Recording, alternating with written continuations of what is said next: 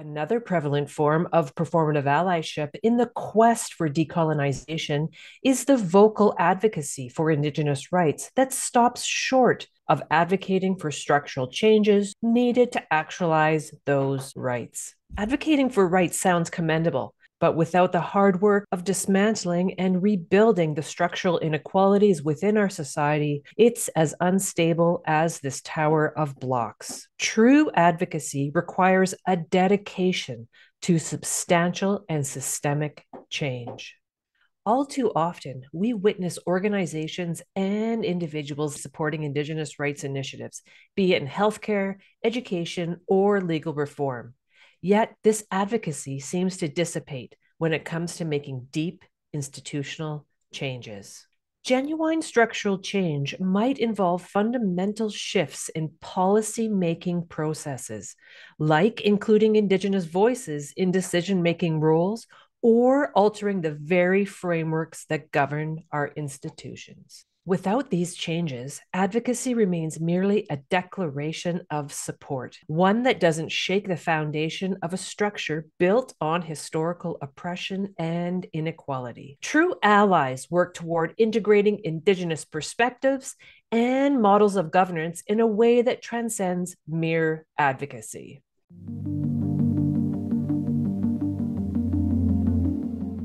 For instance, structural change in education doesn't just involve acknowledging the educational disparities faced by Indigenous peoples. It requires a transformation of the educational system to incorporate Indigenous languages, traditions, and histories, reshaping the curriculum and pedagogy from the ground up.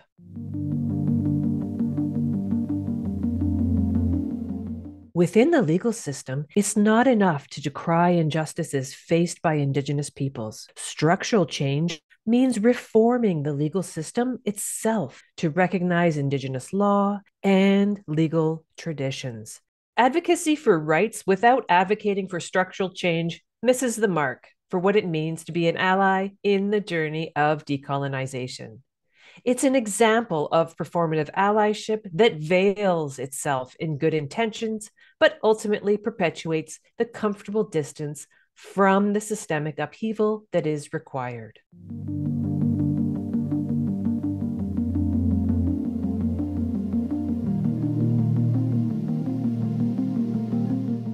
Structural change in the realm of research would involve embracing methodologies that decentralize Western paradigms, considering ethics and reciprocity as foundational to the research process, one that is cyclical, respectful, and co-constructed, giving back as much as it garners, and founded on principles of mutual benefit and respect. If research is to be a genuine form of allyship, it must weave together different ways of knowing. It must go beyond performative allyship and towards a praxis of decolonization that is lived, experienced, and mutually empowering.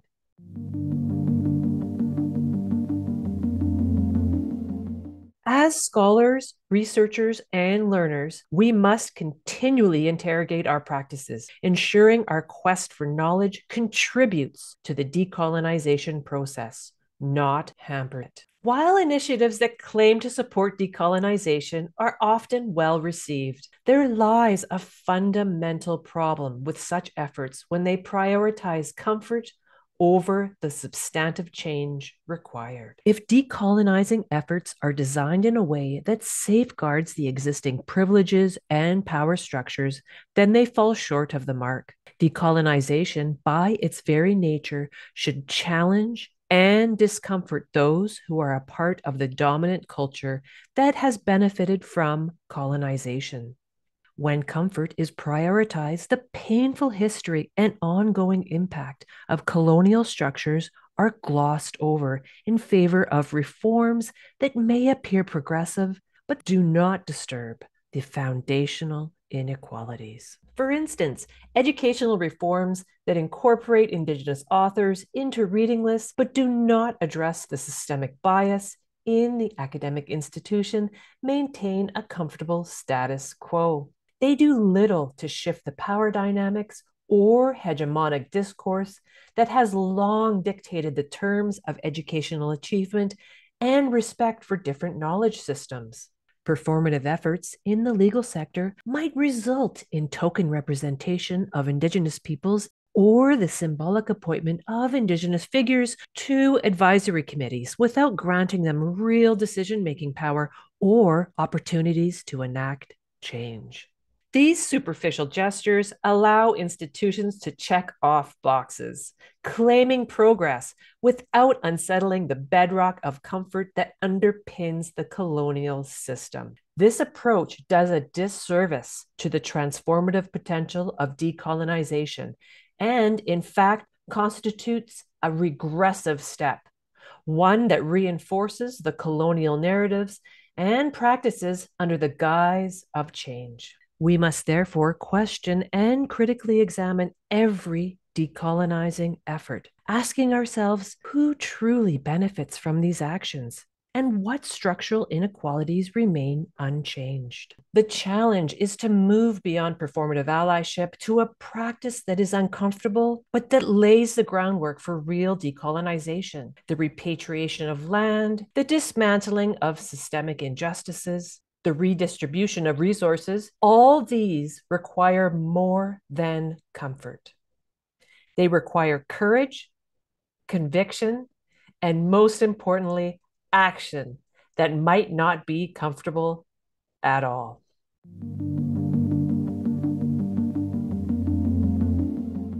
Let's shift our focus to the potential that resides in privileged individuals when they actively engage in the decolonization process. The influence held by those in privileged positions, when directed with intent and commitment, can indeed catalyze significant progress.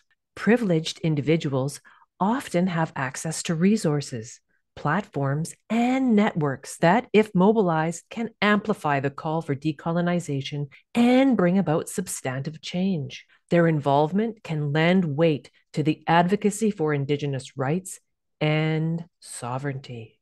It's crucial, however, that this involvement be predicated on a sincere willingness to listen, learn, and act in ways that redress rather than reinforce the historical and systemic disparities caused by colonialism. Involved privileged individuals can positively impact decolonization by supporting Indigenous-led initiatives and leveraging their positions to advocate for policy changes that benefit Indigenous communities.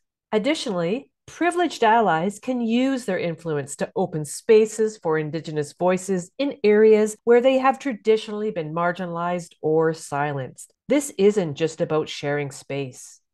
It's about transferring the power and control of that space to those to whom it rightfully belongs. When privileged individuals yield space, actively listen, and support, they validate the leadership and inherent sovereignty of Indigenous peoples. Moreover, privileged individuals can contribute to decolonization by critically examining their own practices, biases, and the structures that have afforded them their privilege in the first place. They are in a position to challenge their peers to do the same, thereby fostering a broader culture of accountability. This willingness involves recognizing that privilege has insulated them from many of the harsh realities faced by Indigenous peoples. It also means understanding that their normal, the default societal settings that work in their favor, is not neutral, but a product of colonial power structures.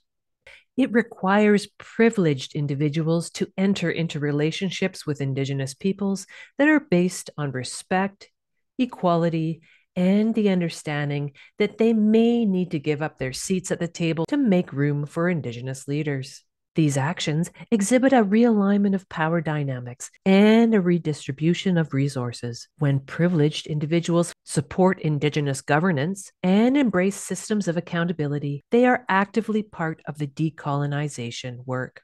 The decolonization process is not a zero-sum game. It's a necessary precondition for a just society, and it's about righting historical and current contemporary wrongs. For decolonization to be more than a theoretical ideal, privileged individuals may embody the willingness to relinquish the benefits bestowed unfairly by colonial structures. Only with such readiness can we hope to achieve a truly decolonized world.